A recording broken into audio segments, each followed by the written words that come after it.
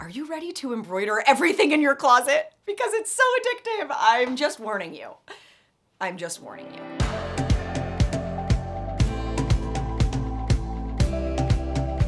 We are going to embroider some hoodies, some sweatshirts, really, honestly, anything that you can get a needle in, you're gonna want to embroider. It is so cool and it is so satisfying. You're gonna wanna do it to everything. So I'm gonna teach you guys a couple different techniques, different stitch techniques, different patterns, different locations to give you all the inspo you need to do this your way. If this is your first video, my name is Orly and this is the DIY Designer.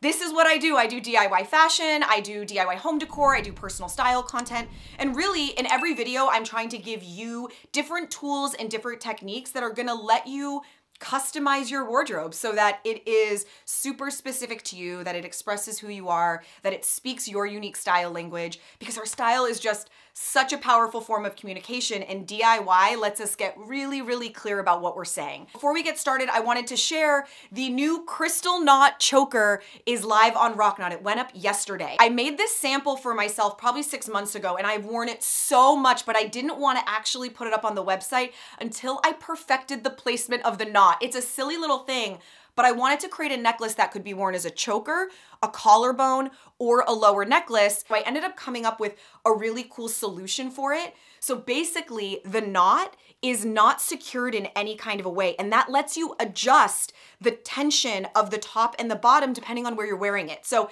I had it on my collarbone, which is why there's that little sag. You see how the bottom's a little bit longer? That's because when it goes up, it's perfect and the knot will stay centered. Whereas let's say I was wearing it as a choker, you would loosen it and just grab the ends. You'll pull the knots so that they're straight. And now that little knot will face perfectly centered like this. The lower you're wearing it, the more the bottom two need to sag. Because again, if I were to put this on and wear it low, you see how the knot always faces forward. And I'm gonna give you guys a discount code for this necklace if you wanna try it out. If you haven't had a chance to try out Rock Knot, I want you to see what it's all about, how great the quality is, how wearable it is. You can wear it with everything. It's just so surprising. And you know the deal. This stuff sparkles like insanity in the light, in the sunlight, in pretty like lights in the house. It's just like diamonds. So it's super cool. Okay, let's get into today's DIY. Okay, so I'm actually not gonna show this sweatshirt in tremendous detail because it was really hard to see with all the colors, but I do wanna show you how you start. So you obviously need to begin by threading your embroidery floss into a needle that's large enough to fit it in. If you wanna have all of your stitches be double, like extra thick, you're gonna do it just like you do with a needle and thread. You take both ends of the thread or the embroidery floss, you create a knot, and boom, every single stitch will be double. However, if you want them to be single, you're gonna just leave the tail and you're gonna knot off one side. When you pull it through, it'll create the anchor and you can create singular stitches instead of double. So that's just a personal preference. Now let's move on to this neon sweatshirt because it's much easier to see. I wanted to do like a pop of all different neon colors on this really cool sweatshirt. I actually found this at Forever 21 and it's got this really cool fade to it that almost makes it look vintage. The original thought was going to be going all the way around in different colored neons. When I did all of the different colors, I actually didn't like it. I didn't really think it looked as good. So I cut them out and I decided to do all neon in this section.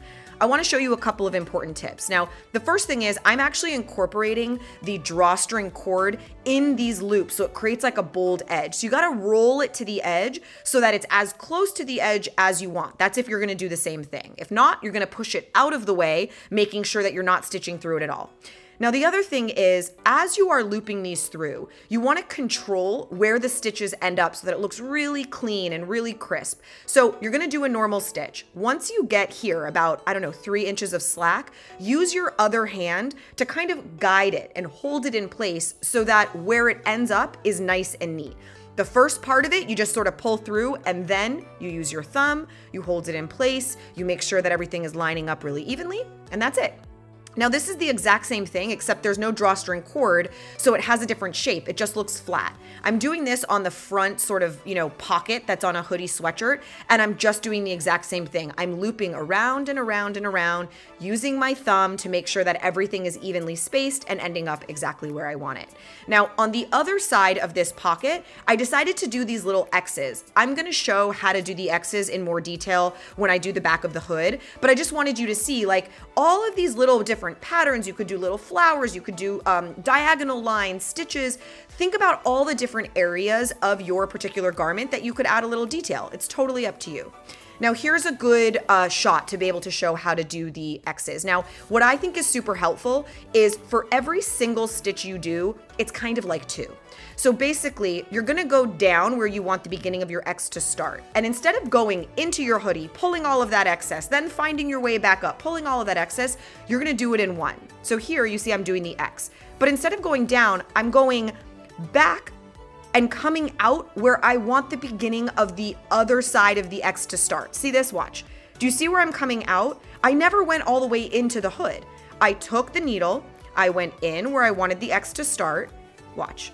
I go in where I want the X to start, and now I skip up to the beginning of where I want the next X to start. So every stitch is not only completing the stitch, but setting you up for the next one. It's getting you in the right location. It's gonna make this move super fast and save you a lot of energy of like in and out and in and out.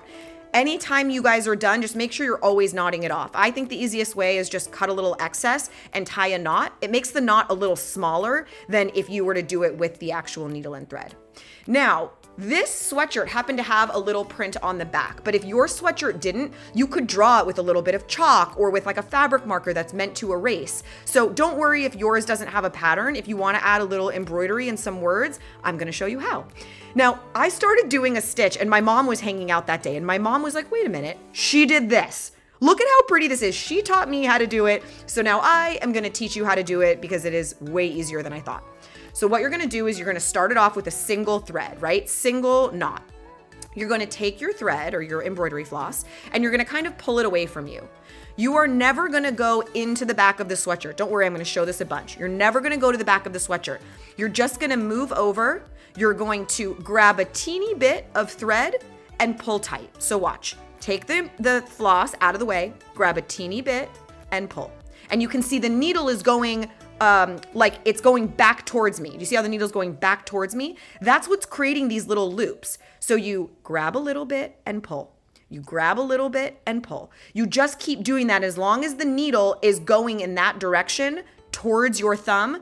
It creates these little looping stitches. Just use your thumb to hold that thread in place and work your way all the way around. It creates a beautiful detail. It goes super fast. It doesn't use that much embroidery floss because we're not going in and out, in and out. It's just such an awesome stitch and I love the way it looks. I'm gonna go model it for you. Ben came here this morning, so I got some cool shots. I got some great photos, so I'll share what it looks like. I really do love them. And remember, if you guys wanna give Rock Knot a try, I've got the discount code below that will come off this necklace. You guys can see for yourself how awesome the quality is and how wearable it is. I'm excited to share it with you, so I hope you guys will give that a shot. Okay, let's model.